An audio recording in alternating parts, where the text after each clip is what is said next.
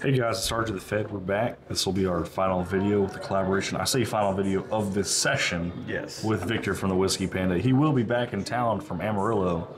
We will have more collaboration rather than competition. We got two pours here though.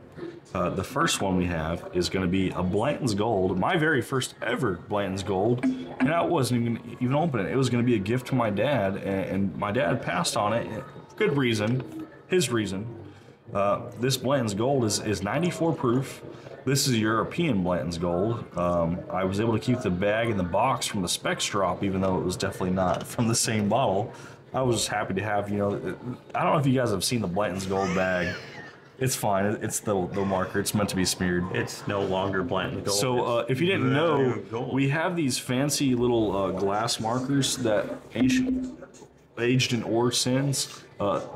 Alcohol takes any marker off, even if you use black Sharpie, if you didn't know. So if you want to just use regular Sharpies on them, they're not as cool and translucent as these white ones, but they'll come off just as easy. It's alcohol, guys. It'll eat the Sharpie. So you don't have to use a glass marker and let it smear like this, but this is hilarious that it did that. It's now gold. Now, I'm going to go ahead and have the second glass ready, because I hope your second glass is ready, and we're going to pour up this Rebecca Creek Double Barrel. I don't have all the stats on this bottle. I'll have to pull them up on my phone, which we're recording with, so can't do it right now. But there's some drama behind this bottle. You want to pour more of that, you can. No, I'm good.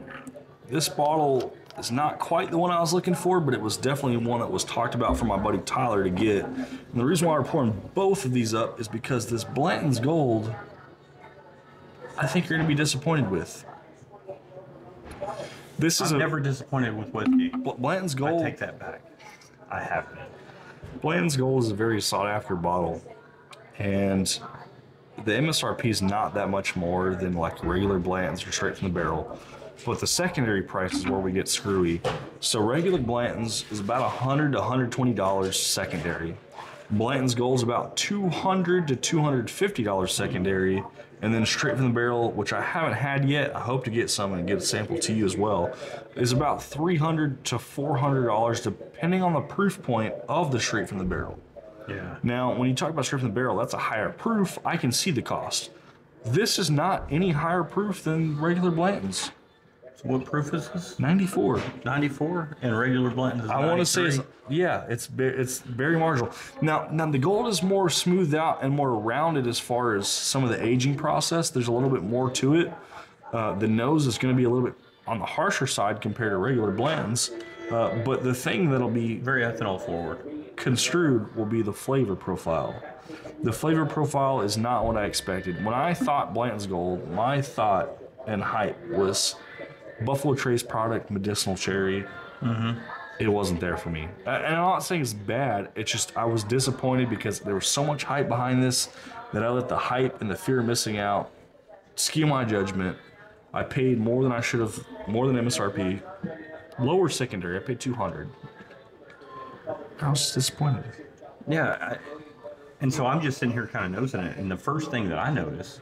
And you're telling me this is a Blanton's, and it's Blanton's Gold, and he's not even going to believe that this is a Blanton's Gold till I show him the bottle, because it's just one of those where it doesn't smell like Blanton's. It just doesn't. It doesn't. It's very ethanol forward. It doesn't really taste like a Blanton's, and it's not supposed to. It's supposed to be their gold, but maybe we just had a bad bottle. I don't know.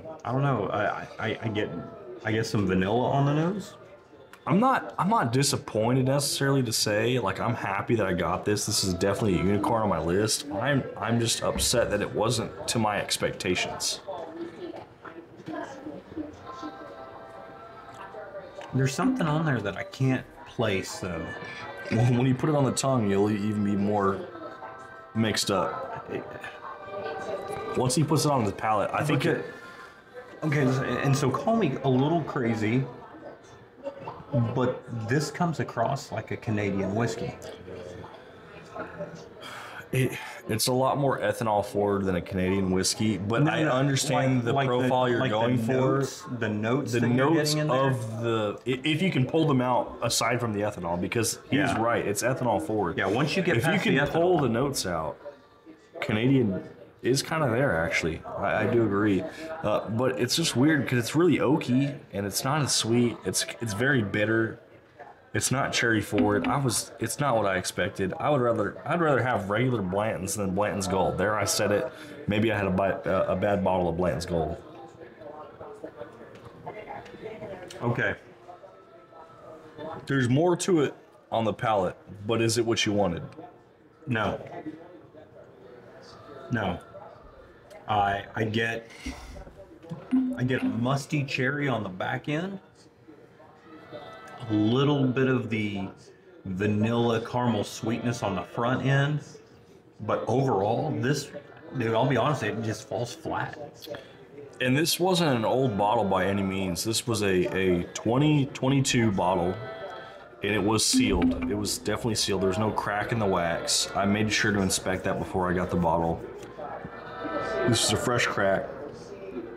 It was opened up maybe 2 months ago. Less than 2 months ago.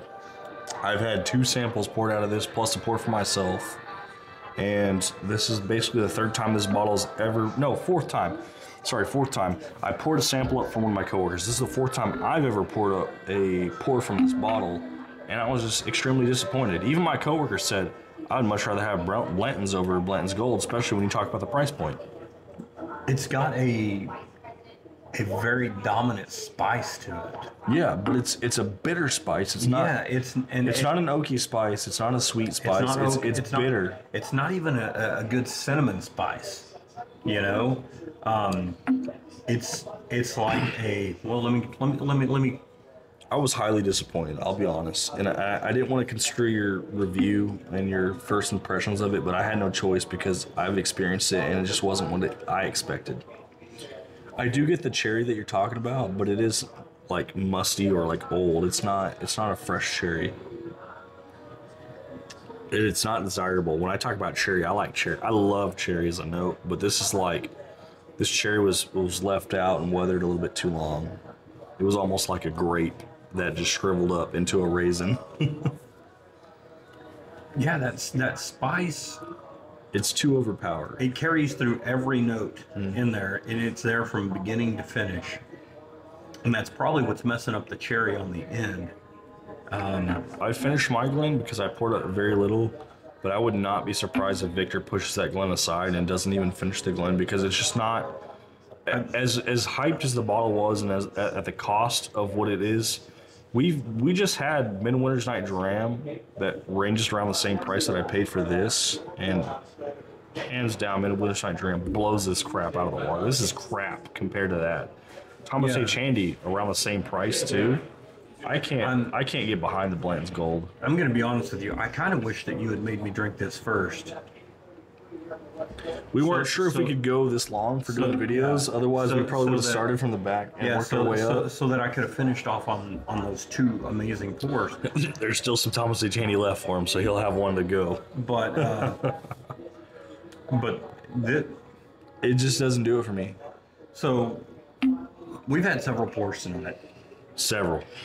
And what I'm going to say now might be considered a hot take. Worse than Travelers? This is the worst pour we've had all night. Worse than Travelers? Worse than Travelers. Worse than Middle West? Worse than Early Times Ball and Bond? Both Early Times. Doesn't matter if it's Screw Cap or Black Cap. Yeah. It might be the worst pour of the night. Yeah, and let me be honest. I've enjoyed every pour Except that this we've one. had tonight. Except this one. Except for this one. This one is not good. So we do have one other pour that he's never had or experienced, and I don't have all the details, but it's going to be a Rebecca Creek double barrel. If I remember right here in the center, magic of editing, I will put the bottle in my hands if I remember. Otherwise, we're going to look like 2 idiots holding up our hands doing jazz hands. So I think that something was actually happening whenever we smudged this Blanton's Gold on there. I think it was foretelling that it was trash. That it was going to be nasty. That it was going to be a mess in my mouth. And so I should have listened whenever I saw that. But No, thank you. I'm going to go ahead and pass on the rest of that. So he's not even going to finish the Glen. That's Yeah. kind of what I anticipated. Now this Rebecca Creek, it's nothing like what we've had tonight. It's definitely different. This is their double barrel. I want to say they actually labeled this as a bourbon, and this truly drinks typical bourbon. Yeah. If you wanted a bourbon, you think of a bourbon, this has the nose and the palate of what you would anticipate for a bourbon. This meets the description, and I think this is one of those. If you had a gold standard, this is the standard that every bourbon should meet. Especially being from Texas, because Texas is not known for having good bourbon, to be honest. Yeah, I mean, whenever you think about Texas bourbons, there's two that are really big standouts. One of them is still Austin, and the other one is the Balcones. Everybody knows those, and they're widely available. Those are probably the most widely available and the most affordable. And then when you talk about high-end or expensive Texas porter, would be Garrison Brothers. Yep. This is Rebecca Creek from San Antonio. They're much cheaper, much more affordable, easy to find in Texas, not other places, but it competes with those three. I would say those are the top three distilleries in Texas. If I had to put three, Still Austin, Balcones, and Garrison Brothers would be the top three in Texas that I would say. And I would say this Rebecca Creek is definitely up there. It just hasn't pushed past because I don't think enough people know about it. I would actually put Milam and Green over Balcones. Okay, so I'm biased because I've never had their product, and I have the opportunity to try it. I had the opportunity to try it tonight, actually, when I was at a bar, and the Unabridged. I chose not to take any of it because I knew you were going to be bringing some for me, and I figured my first pour of it should be from Victor. Well, I appreciate that.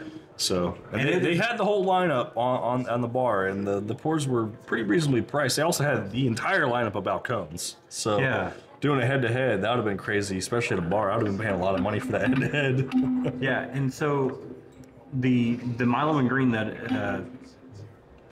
I'm leaving RJ with is actually a store pick, and it's probably one of my favorites of last year.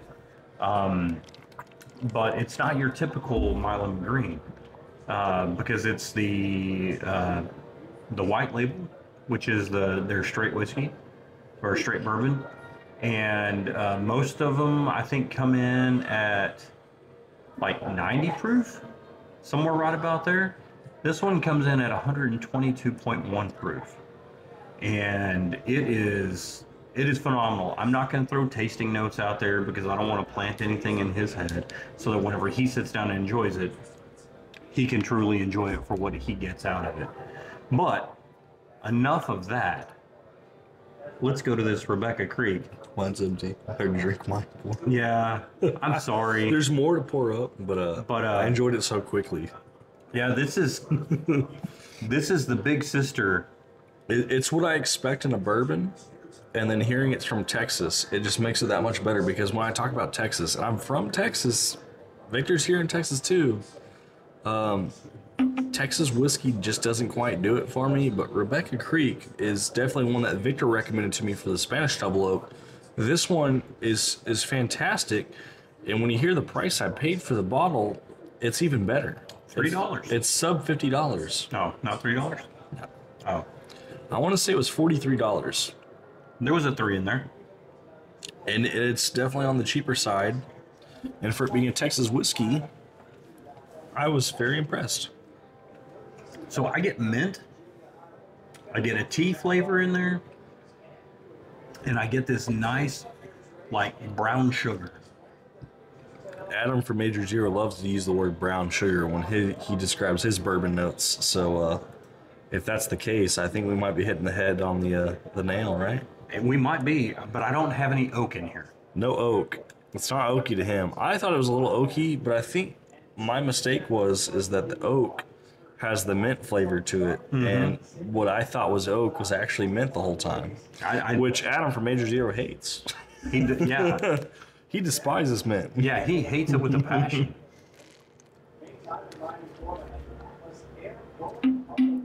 It's pleasant, and it's from Texas, and it's Rebecca Creek. Yes, It's no Spanish double oak, but man, is it good. and the thing about it is that minty flavor that you get, at the very same time you get a musty flavor with it. It's got the Texas funk. And it's not off-putting. No, it's there. But you get it's there, but it's not, that distinct Texas heat with that mint, which makes for a very interesting sip. You know. Okay, so now we've pretty much tried everything we're going to tonight. Blanton's Gold is still the worst. Yeah, and I was disappointed with it too. I'm not gonna say that it's the worst of what we've had tonight, because it still has a special place in my heart, being Buffalo Trace and being Blanton's and being Blanton's Gold. I can't blame you for that. But I could put one of the early times, if not both of them, just slightly below it, and I could even put, and this is because I'm not a pumpernickel person. Don't you say it. I'm gonna put the Middle West underneath it. Say it. But only because the Middle West is not cast strength. I think if it was cast strength, the higher proof, I would have. I'm a proof hound, as Sean likes to call it. I call it a proof whore. I'm a proof whore. Yeah, you got a different word for it. I like to call it a proof whore. And if I think that was higher proof, I would destroy Blanton's Gold with higher proof. I don't know. I still think that bottle is better than the Blanton's Gold. The Travelers might be better than the Blanton's Gold, which is sad because that's a $40 bottle that's not meant to be better than anything from what I've heard. All the reviews on Travelers was terrible, and I think it was pretty darn good. I thought it was pretty good myself. And drinking the Blanton's Gold, now it's like, I don't know if I want another Blanton's Gold. Like that hype train, like that's not a bottle on my list for 2024. Yeah. In fact, that might be one of the least, like if you put every allocated bottle in front of me and said I can pick 5 of them, that wouldn't even be in the top 5. It wouldn't be in the top 10. It wouldn't be in the top 20. It would be like at the bottom of my list. Yeah, so I've been looking for a Blanton's Gold for my cousin Bradley. Bradley, if you're watching, don't do it. It's not worth it, man. It is not good. I fell for the hype. I was trying to give it as a gift to my dad. He said no. We opened it and drank it, and now I can see why he said no, and he didn't even try it. Yeah, I mean, your dad's premonition. He doesn't even drink hard liquor. That's the funny part. And he definitely wouldn't have drank that. He would have been like spitting it out and then saying, pour that down the drain. Yeah, that was no, thank you. And so our samples that we cut into 2 was Rebecca Creek Double Barrel. Hopefully I'll have the picture of that bottle in the video. If not, we'll put it in the chat. And then Blanton's Gold, the smeared logo, as a double bottle review with Victor from the Whiskey Panda. Obviously his pours, his experience versus my pours, my experience, they were very similar. The Blanton's Gold was very disappointing. The Rebecca Creek was very promising. Yeah, I was actually very shocked. Very unique notes too. That's the other thing that I like is when you talk about unique tasting notes. I like uniqueness. I don't like the stuff that just tastes like the same. If I could drink everything and taste the same, why would I spend $200 versus $40? I wouldn't. There's no reason if they taste the same. If they all taste the same. But these definitely don't taste the same, and this is definitely for $40 superior to a $200 bottle, hands down. Definitely. Well, this is RJ the Fed with Victor from the Whiskey Panda. We're signing out. This will be the last video for this collaboration for this session. We'll see you guys next time. Thanks for watching.